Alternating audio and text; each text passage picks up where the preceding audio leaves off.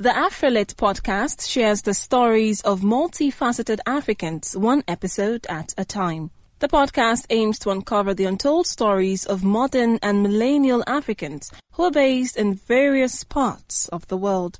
Each episode gives listeners an opportunity to learn and experience conversations that showcase who they are and their global perspectives in our ever-changing world. Be sure to listen and subscribe to the AfriLit podcast on Spotify or wherever you listen to your favorite podcast. You can also follow at AfriLit Podcast on all social media platforms.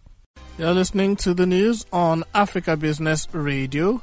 Canada has announced billions of dollars in spending on infrastructure projects that will support the transition to a low-carbon economy during pandemic recovery and create 60,000 jobs over 3 years. The government's nascent Canada Infrastructure Bank will oversee the spending with totals of 10 billion Canadian dollars, and it is meant to fund electric buses, renewable power generation, and to build retrofits.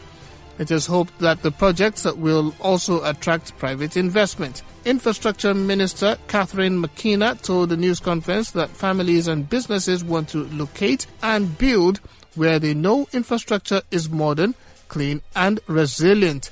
He added that the infrastructure money will also go to connect about 750,000 homes and small businesses to broadband in underserved communities and to irrigate 700,000 more acres of land to allow Canadian farmers produce more food.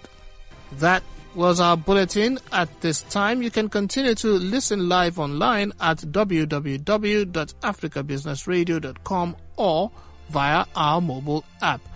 I'm Bimbola Wiyali. Thanks for listening.